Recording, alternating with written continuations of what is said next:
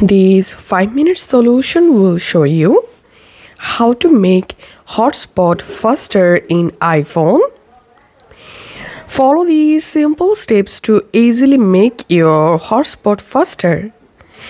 The first method is switch your internet to 4G or 5G. To do that, go to your iPhone settings and tap on cellular. Tap on cellular data options.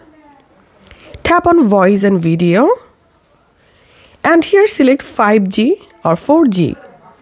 And then check the hotspot speed.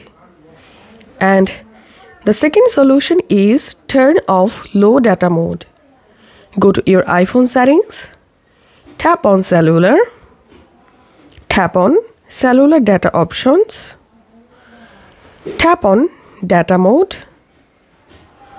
And if you select it here, low data mode, it may be the reason of you are facing slow speed for hotspot. So all you have to need just select here standard or allow more data on 5G. And then check the issue. The third solution is turn off background app refresh.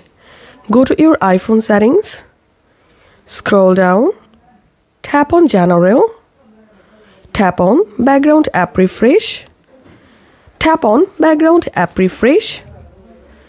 And here select turn off. And that's how you will be able to make your Wi-Fi hotspot faster.